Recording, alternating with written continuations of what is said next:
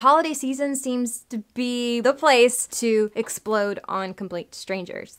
This has really helped me to respond to stressful seasons such as the holidays where we are experiencing right now. Wait, I just forgot what I was saying. We're all very aware that there will be some people that have a really wonderful time during the holidays. They will be kind, they will go out of their way to help other people, they will be gracious to strangers. And then we have those that are going to be triggered during the holidays. They're going to have a lot of pain that will surface because they haven't been healed yet or discovered that they can be healed. They will also have pent-up anger that they have not worked through. Being sensitive with these individuals who are still hurting. I totally get it. It took me time to find my healing as well. However, until they can find healing, until they can learn to regulate their emotions, we have to learn how to respond to hurting people during the holidays. This is a very simple trick. This trick is so simple. You're gonna be like, what?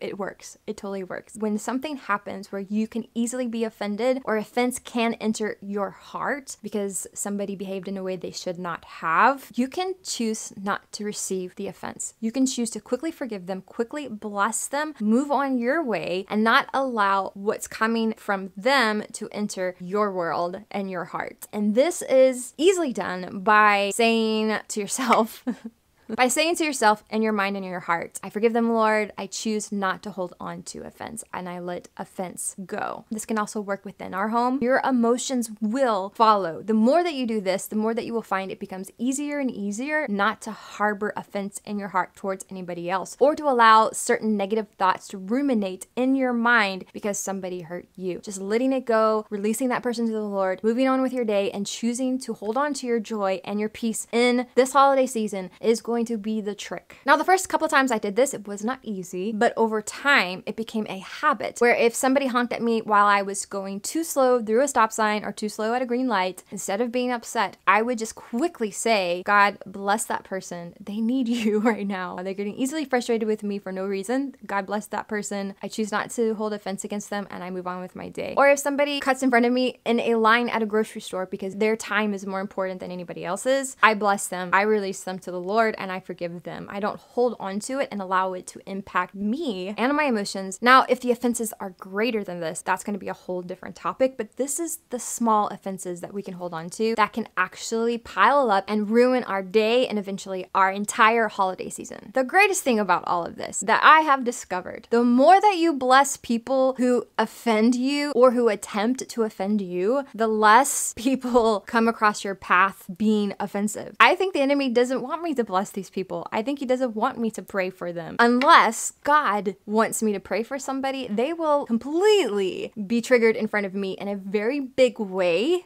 And it won't be slight, it won't be small, it will be very intense. And then I know God really wants me to bless and pray for that individual, so he's allowed them to manifest their issues in front of me, whether it be demonic strongholds or pain, choosing to let go of offense, choosing to release people to the Lord. It's going to keep you at peace and have a joyous day and celebration with holidays. I've talked enough. I'll see you later. Bye.